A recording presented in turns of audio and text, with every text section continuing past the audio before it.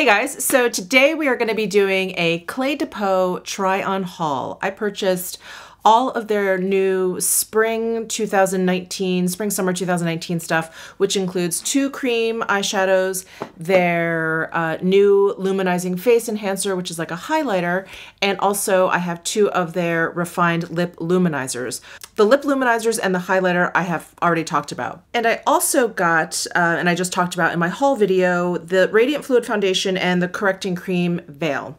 So we're just gonna put all this stuff on together. This will be a really chill video, and let's go ahead and get started. Okay, wait, before we get started, I got samples of this Hydro Softening Lotion from CLE De Peau.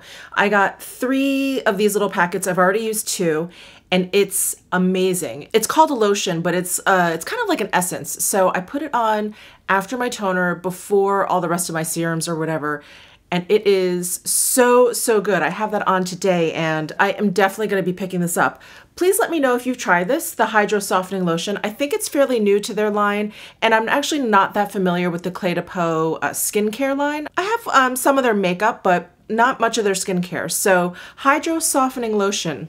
Let me know if you guys have used this, because so far I am loving it. I am really loving it. All right, so let's start with this Correcting Cream Veil. So this has an SPF of 21, and it has a really beautiful kind of radiance to it. It's one of those products that immediately kind of attracted me. I was shopping with a friend, and she actually recommended this, and she told me that she uses this on its own when she doesn't feel like doing much makeup, if maybe she's kind of having a no makeup kind of day.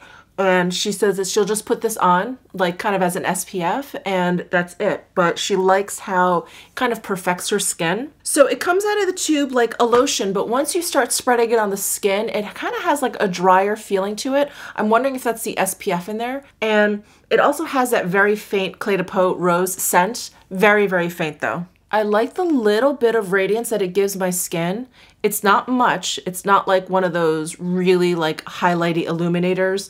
It's very subtle, but it is really nice. I can see why my friend likes to use this all on its own. Yeah, I really like that pearly finish that it gives my skin, but I'm not really seeing like, what the hell? That was not a booger, that was a dog hair. But I'm not really seeing like a white cast from the SPF, which is a good thing. So that is the Correcting Cream Veil. Very nice. Very nice. All right, let's move on to foundation. I have the Radiant Fluid Foundation. Again, nothing new. This has SPF 24 in it, and I got the color 010. And in the foundation, the one that comes in the jar, I'm an 020. So the shades are definitely a little bit different between these two. So here is what the bottle looks like. And it's got a nice pump at the top. And I basically asked the sales associate at the CLE De Peau counter what the lightest foundation was that they had, and she pointed to this one. So I really wanted to give this a shot. Before I go any further, I'm gonna put on some of this xoxo lip serum. It's so good. All right, so I'm just gonna shake this up. Just gonna start with 1 pump. It has a little bit of a runny texture there. And I'm just using my Sonia G Base 1 brush to blend that all in.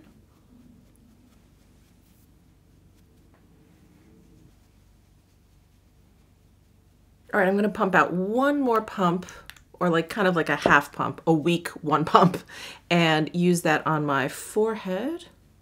And then any extra, I guess, around my eyes where I generally need a little bit more coverage.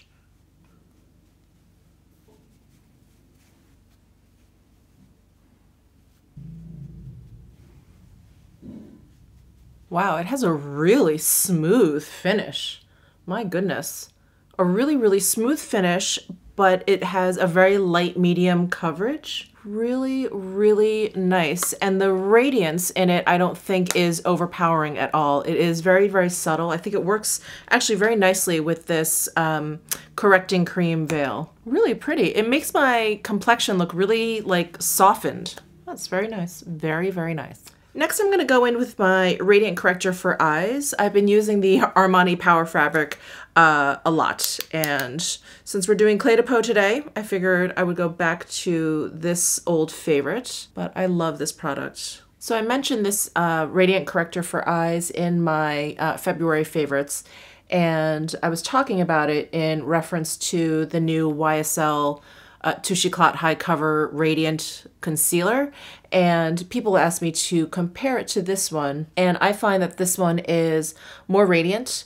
It's a little bit creamier, and it has a little bit less coverage. So I just wanted to reiterate that in case you were wondering and maybe missed that video. But that would be like my quick comparison between the two. All right, so it's time to set down my concealer and foundation. I'm gonna use my favorite Clé de Peau loose translucent powder. All of these products, I should mention, all have that Clé de Peau rose scent. It's very, very faint, but it is very there. So if that is something that bothers you, if you are sensitive to rose scented things, Clé de Peau probably is not the line for you. I'm just gonna throw that out there because pretty much all of their things have this like signature rose fragrance to it. So I'm gonna use my Esom X51 brush. Muse Beauty Pro was actually kind enough to send this brush to me, but it has that nice kind of tip to it that I like to use to set down under eye or concealer around my eyes. So I'm just coating all the way around here, and I'm going to put that point right underneath my eye and roll. And I like to do this when I have like a creamier kind of concealer down and I'm afraid that I'm gonna like move it. So I like to not brush over it. I like to just kind of roll my powder over it. All right, so for bronzer, I have the Clé de Peau Bronzing Powder Duo in shade number 1. It's basically a split pan with two different shades, and I just kind of go between both of them. And I'm using my Sonia G Sculpt 1 brush, and I'm just gonna sculpt out my cheekbones a bit. And this bronzer is really beautiful. It's subtle. It has like this slight like peachy undertone. It's not just like orangey. It actually is like the undertone is like right in between red and orange. So I think it's very, very complimentary. It's not, you know, too warm, but there's a warmth to it. I don't know if that makes sense. It's not too orangey is what I'm trying to say. So that is the Bronzing Powder Duo. And again, because of this undertone, this is one of those bronzers that I really like to brush across my nose because it's not too orangey. It's also not too neutral. So it really looks like sun-kissed, I find, at least on my skin tone. So I like kind of brushing it across my nose. And it just adds like a little bit like I've been out in the sun. I look a little healthy. I'm not a recluse like I really am. So I really love that bronzer. The tone is just great. All right, next we have blush. And I've been using the Clé de Peau cream blush a lot, but I also have one of their blush duos in this like face palette of theirs. And that's this guy. So I'm gonna use this blush today. This is blush number 103, and I'll have everything listed down below in my description box if you are interested. But I'm gonna go ahead and apply this one today, give the cream blush a rest, and I'm gonna use my Sonia G Cheek Pro brush. I'm gonna just kind of dip into both. They're fairly close. This one is just a little bit more neutral, and this one is like a little bit brighter. So I'm just gonna go between both of them. Just place that on my cheekbone.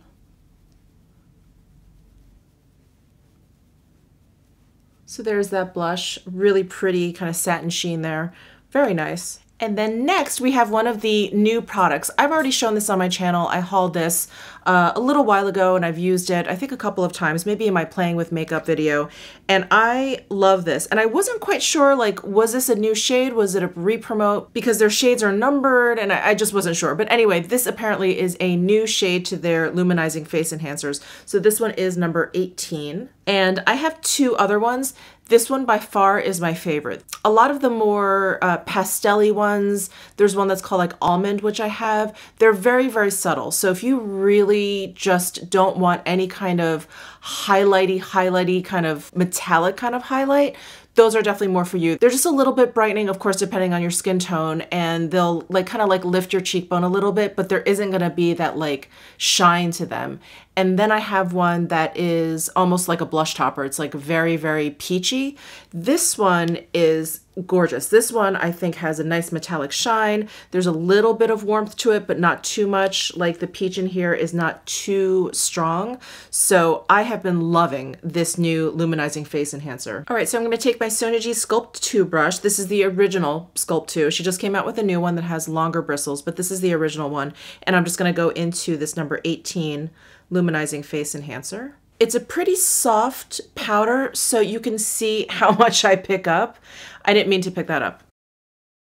just go in with this. And I think what I love the most about this highlight is the tone of it. It's a very kind of like French vanilla kind of tone. It's just very creamy looking. It doesn't look too peach. It doesn't look too champagne-y. It doesn't, you know, there's no like strange duochrome going on. It's just a really, really beautiful, creamy kind of subtle highlight. Isn't that pretty? So I love this. This is a great kind of like real life highlight. This is not like an Instagram highlight, or if you want to just blind people with your highlight. This is a very beautiful, like everyday kind of highlight. And these luminizing face enhancers, they have a pretty glittery overspray to them. It goes away very quickly. It's like as soon as you brush your finger over it, it's pretty much gone. It's not a very thick overspray, thank goodness, but probably your first couple times of using this, you're gonna find like little micro glitters in your highlight, but that goes away. It goes away pretty quickly. So there is the luminizing face enhancer. Isn't that pretty? All right, and then I have a Clé de Peau eyebrow pencil. I think I just mentioned this in my mini reviews for products that I talked about in June 2018. I like this eyebrow pencil, but I don't think that there's anything terribly special about it. It's one of those, it's double-ended. It has a spoolie on one side. It has the angled kind of oval-shaped tip at the other end. It's nice. It's nice. But again, I don't find it to be any better than any of my other eyebrow pencils, like the Hourglass, the Arch Brow Sculpting Pencil. It's similar to that. And I have it in the shade, I should let you know. The one cool thing about this is that it is like refillable. So I have this in the shade 204. And you can just get this outer case once and then just continuously get the refill, which is nice. So I'm gonna use this today since we are doing Clé de Peau. It is definitely a waxier pencil, so it's kind of hard or almost impossible to make too dark of a line, which is great. It's kind of like idiot proof, which is perfect for me. All right, and now for the two new cream eyeshadows. So I've never used any cream eyeshadow from Clé de Peau, but I got one of their cream blushes that I've talked about already, and I love it. So I was very, very tempted by these. And if you guys watched my 5 makeup products I'm a sucker for, I mentioned potted products. I just love little pots of makeup. So this was perfect for me. So the two colors that came out for spring, 308 and 309. 308 is like a very light, like pearly color. So I think I'm gonna go in with 309 first on the outer corner, or should I go in with 308? Let me go in with 308. I'm gonna go in with my Sonia G Worker 2 brush. This is basically the Worker 1 brush, but it has undyed goat hair, so you can use it with cream products. And here is what that product looks like. Isn't that pretty? It's almost like the cream eyeshadow version of the highlight. So when I hauled this product, I think I talked about this just most recently in my haul video. When I swatched it, I was like, oh my God, this is the most amazing like cream highlight. So maybe what I'll do is, I'm just gonna take my finger and just kind of highlight down the bridge of my nose a little bit. Ooh, ooh, that is nice. Maybe up here a little.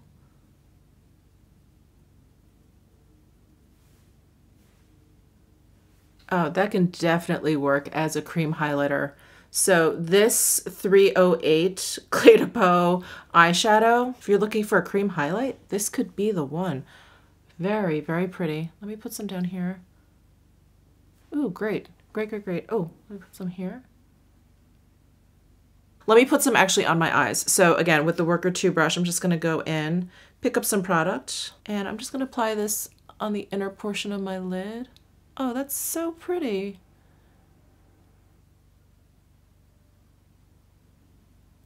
And I'm pretty much just bringing it towards like the center of my lid here. My plan is just to, you know, blend these two colors together as they meet in the middle. So there's the 308 on my lids. Wow, that's very, very pretty. And now I'm gonna take this 309 color, which is this beautiful like metallic bronze. Isn't that beautiful? I'm gonna put this on the outer corner of my lids and bring it towards the center and hope to blend it out with the 308. That's the plan. So I'm just taking the same brush and just gonna start kind of lightly swiping and bringing that in. Oh, pretty. And look, they just blended really beautifully. One right on top of the other. They just blend right into one another. Really, really beautiful. Wow. And this color is so pretty. It has like a copper shift in there. So there are the two cream eyeshadows applied. I am not disappointed at all. I am really loving these. The formula is so easy to work with. Easy to pick up with the brush, easy to lay down, easy to blend out. There's nothing better than makeup that just works with you. All right, next for eyeliner, I have one of those double-ended Clé de Peau liquid eyeliners. It has like a brush tip at one end, and then on the other end, it has like a smaller felt tip. It is very, very similar to the Tom Ford, if not identical. And this was another product I thought was, you know, nice, but I didn't think that it was like you had to run out and get this one. It's very nice though. It's very nice. So I have the color 1, which is black. I'm not sure if they have other colors in this, but I'm gonna go ahead and line my eyes with the brush end.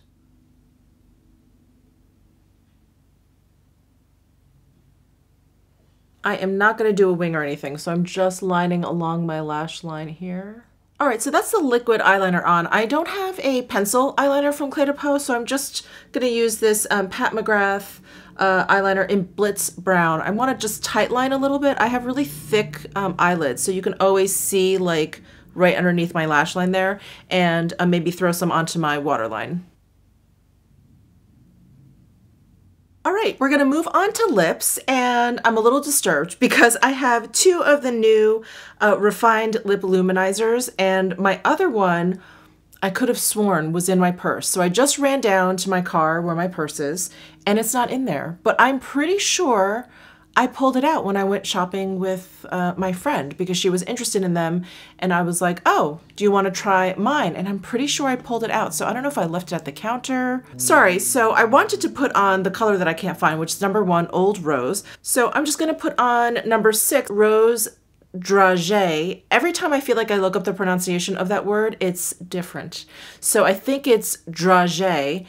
And this is a brighter pink than the Old Rose. The Old Rose is a little bit more neutral, which is why I wanted to put it on, but this is fine. And I've talked about these quite a bit, but since we're talking about the Clé de Peau Spring 2019 releases, let me just repeat myself, but this is basically a newly reformulated and newly repackaged version of their lip luminizers, which I have the original of. So this is the enriched lip luminizer, I think is what they were called. These are the refined lip luminizers. So this was the old packaging, and these were refillable, and I think these are refillable. So I actually have this color 220, and then I had another color 232. So I only had one case, and I thought, oh, well, I'll just kind of swap them or whatever. I never really ended up doing it. So as much as I love the idea of a refillable case, I never really quite take advantage of them. And I even thought, oh, I should just get another case for this.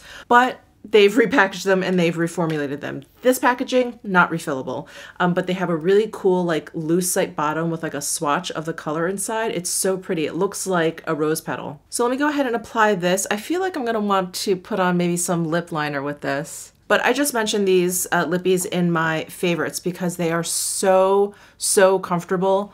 I love throwing them on. They give you like a very moisturized look. They're tinted enough so that they kind of add a little bit of polish to your look. You know, if you want just like a little bit of something, they're just wonderful. And the formula I do like better than the older ones.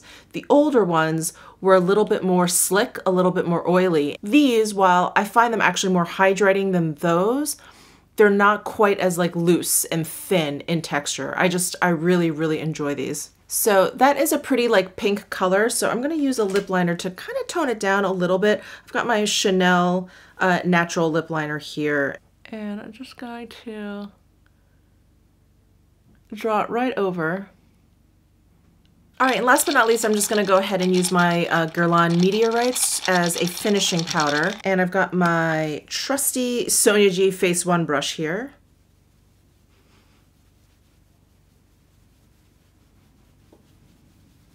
All right, so that's it for this video. I hope you enjoyed it. Let me know if you have any questions down below in the comment section. Give this video a thumbs up if you enjoyed it, and subscribe down below if you haven't already, and I'll see you in my next video.